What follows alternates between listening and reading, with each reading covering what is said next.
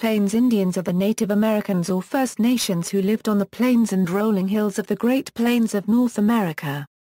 Their equestrian culture and resistance to domination by Canada and the Midwestern United States have made the Plains Indians an archetype in literature and art for American Indians everywhere.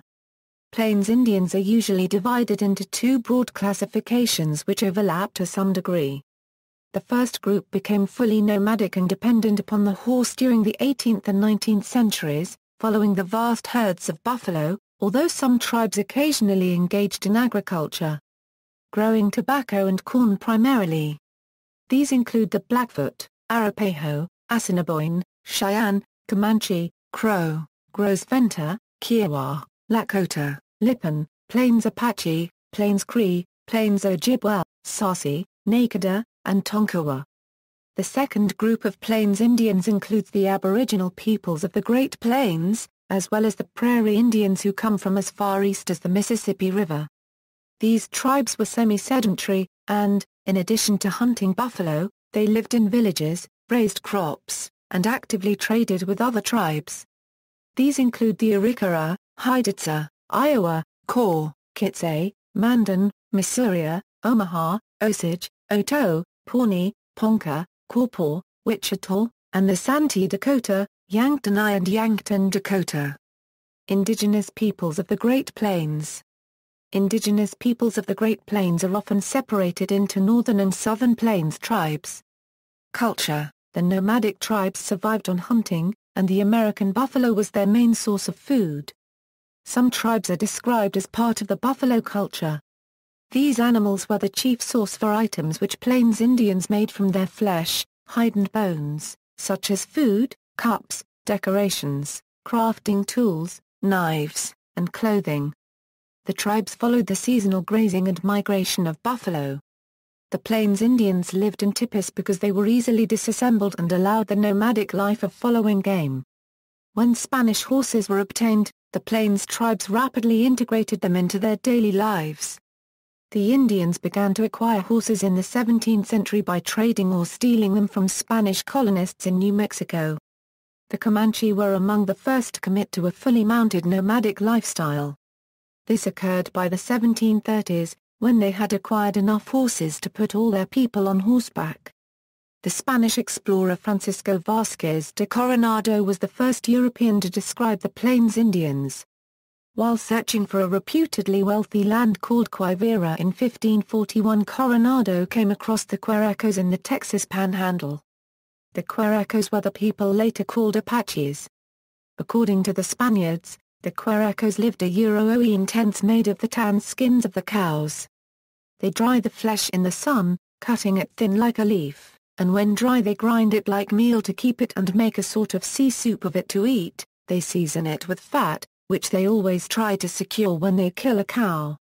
They empty a large gut and fill it with blood, and carry this around the neck to drink when they are thirsty. Coronado described many common features of Plains Indians' culture: skin tipis, travois pulled by dogs, Plains Indian Sign Language, and staple foods such as jerky and pemmican. The Plains Indians found by Coronado and later Spanish explorers were still on foot. It was the introduction of the horse that led to the flowering of Plains culture. In the 19th century, the typical year of the Lakota and other northern nomads was a communal buffalo hunt as early in spring as their horses had recovered from the rigors of the winter. In June and July the scattered bands of the tribes gathered together into large encampments, comprising most of the tribe, for the annual Sun Dance. The Sun Dance afforded leaders to meet to make political decisions, plan movements, arbitrate disputes, and organize and launch raiding expeditions or war parties. In the fall the Indians would again split up into smaller bands to facilitate hunting to procure meat for the long winter. Between the fall hunt and the onset of winter, Lakota warriors would often undertake a second round of raiding and warfare. With the coming of winter snows, the Lakota settled into winter camps, passing their time, if the fall hunt had been successful, in ceremonies and dances and trying to ensure adequate winter feed for their horses. On the southern plains, with their milder winters, the fall and winter was often the raiding season. Beginning in the 1830s, the Comanche and their allies often raided for horses and other goods deep into Mexico. sometimes venturing 1,000 miles south from their homes near the Red River in Texas and Oklahoma. Clothing, hides, with or without fur, provided material for much clothing on the plains. Plains moccasins tended to be constructed with soft brain-horned hide on the vamps and tough rawhide for the soles. Men's moccasins tended to have flaps around the ankles, while women's had high tops, which could be pulled up in the winter and rolled down in the summer. Honored warriors and leaders earned the right to wear war bonnets, headdresses with feather, usually golden or bald eagle feathers. Religion. Different tribes had their own religions, cosmologies, and worldviews, many of which are animist in nature, that is, they are based on the observation that all things are alive and possess spirits. Earth was quite important, as she was the mother of all spirits. Daily prayers could be performed by an individual or be part of group ceremonies. The most important group ceremony is the sun dance, an intertribal ceremony on the plains that involves personal sacrifice for the good of loved ones and the entire community. Certain people awaken, or blessed in Lakota, such as medicine men or women. To become one, the individual has to be selected and study with established healers for decades. They cannot practice until well into middle age. In plains cosmology, certain items possess spiritual or talismanic power. Medicine bundles are particularly sacred and are only entrusted to specialized bundle keepers. Other items with great spiritual power include war shields, war shirts, and ceremonial pipes, many of which have been cared for by tribes for centuries. Gender roles. Plains Indian women had distinctly defined gender roles that were complementary to men's roles. They typically owned the family's lodge and the majority of its contents. Women tanned hides, tended crops, gathered wild foods, cooked, made clothing, and took down and erected teepees. Women had different roles than men. Their social life was primarily with other women in various societies and clubs in which they participated, not engaging in political life except indirectly. Indian women were not subservient and suppressed. They had the right to divorce and kept custody of their children. Non-native frontiersman Kit Carson married Making Out Road, a Cheyenne woman, in 1841. The marriage was turbulent and ended when Making Out Road threw Carson and his belongings out of her teepee. She later went on to marry, and divorce, several additional men, both European American and Indian. The horse. The horse enabled the Plains Indians to gain their subsistence with relative ease from the seemingly limitless buffalo herds. They were able to travel faster and further in search of bison herds and to transport more goods, thus making it possible to enjoy a richer material environment than their pedestrian ancestors. The first Spanish explorer to bring horses to the New World was Hernan N. Corte Copyright S in 1519. However, Corte Copyright S only brought about a dozen horses, which wasn't enough to create a large horse culture yet. That culture would have to wait until Coronado's expedition. Coronado brought 558 horses with him on his 1539–1542 expedition. At the time, the Indians of these regions had never seen a horse, although they had probably heard of them from contacts with Indians in Mexico. Only 2 of Coronado's horses were mares, so he was highly unlikely to have been the source of the horses that Plains Indians later adopted as the cornerstone of their culture. In 1592, however, Juan de Onate brought 7,000 head of livestock with him when he came north to establish a colony in New Mexico. His horse herd included mares as well as stallions. Pueblo Indians learned about horses by working on the ranches of the Spanish colonists. The Spanish attempted to keep knowledge of riding away from Indians, but the Indians learned and some fled their servitude to Spanish master Seguro, and took the horses with them. The Indians adopted the horse into their culture and built up the numbers in their herds. By 1659, the Navajo from northwestern New Mexico were raiding the Spanish colonies to steal horses. By 1664, the Apaches of the Great Plains were trading captives from other tribes to the Spanish for horses. The real beginning of the horse culture of the Plains began with the expulsion of the Spanish from New Mexico in 1680 when the victorious Pueblo Indians captured thousands of horses and other livestock. They traded many of the horses to the Plains Indians. In 1683 a Spanish expedition into Texas found horses among the Indians. In 1690, a few horses were found by the Spanish among the Indians living at the mouth of the Colorado River of Texas, and the Caddo of eastern Texas had a sizable number. The French explorer Claude Charles Dutisson found 300 horses among the Wichita and the Verdigris River in 1719, but they were still not plentiful. Another Frenchman, Bourgmont, could only buy 7 at a high price from the Iroquois in 1724, indicating that horses were still scarce among tribes in Kansas. While the distribution of horses proceeded slowly northward on the Great Plains, it moved more rapidly through the Rocky Mountains and the Great Basin, possibly stimulated by the Navajo. The Shoshone in Wyoming had horses by about 1700, and the Blackfoot of Saskatchewan, the most northerly of the large plains tribes, acquired horses in the 1730s. By 1770, that Plains Indians' culture was mature, consisting of mounted buffalo hunting nomads from Saskatchewan and Alberta southward nearly to the Rio Grande. It had hardly reached maturity when the pressure from Europeans on all sides and European diseases caused its decline.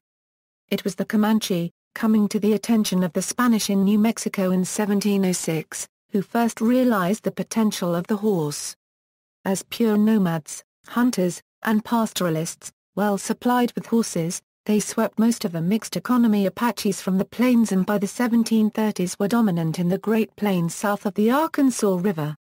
The success of the Comanche encouraged other Indian tribes to adopt a similar lifestyle. The Southern Plains Indians acquired vast numbers of horses. By the 19th century, Comanche and Kiowa men owned an average of 35 horses and mules each a year, and only 6 or 7 were necessary for transport and war.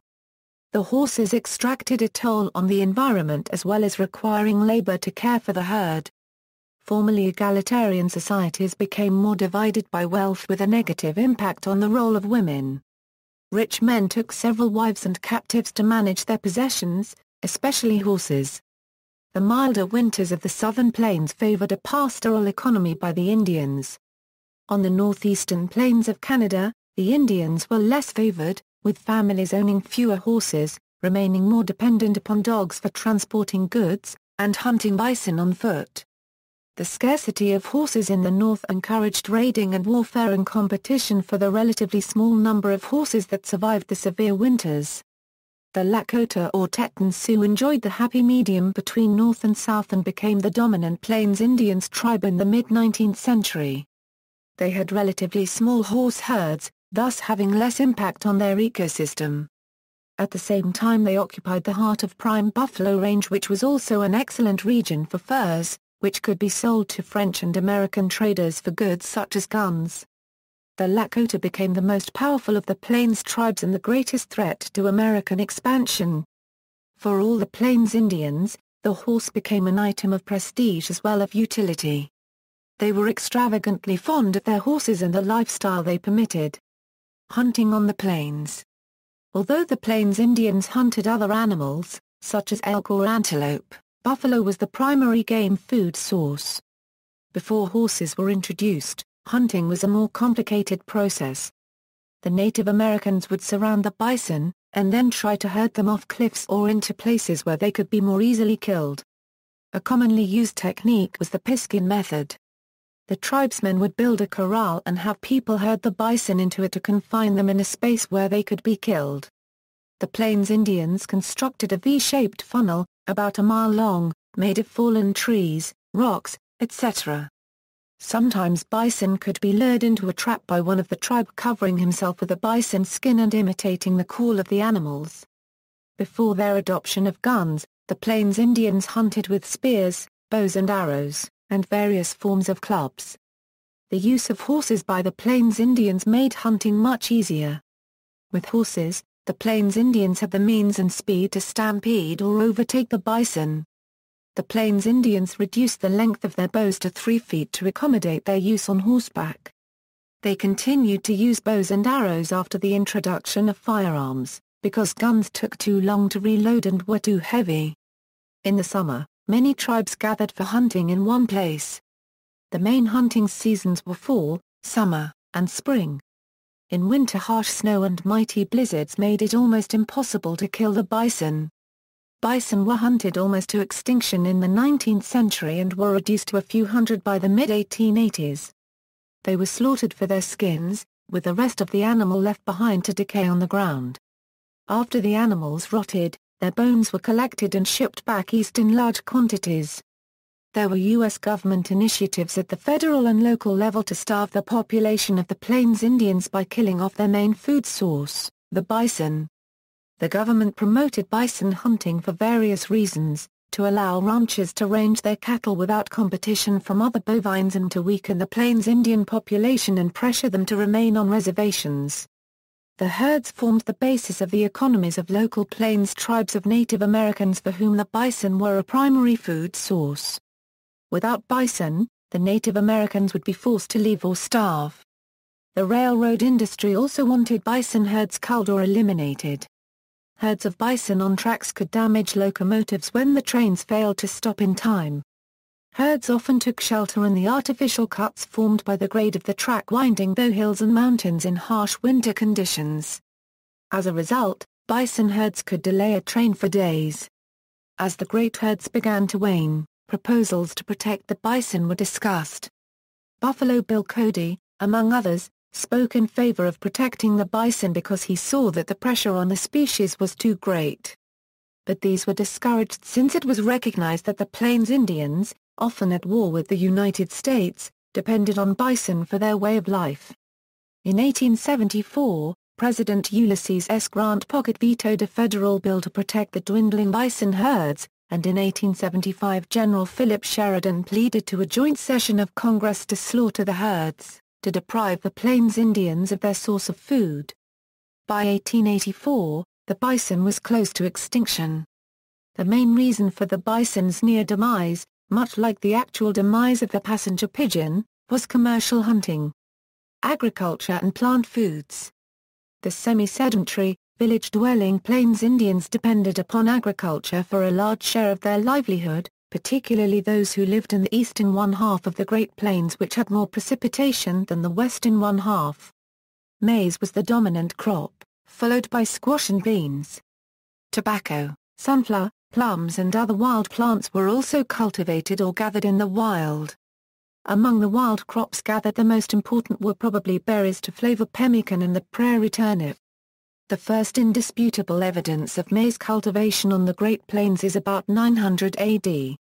The earliest farmers on the plains were probably Caddoan speakers, the ancestors of the Wichita, Pawnee, and Arikara of today.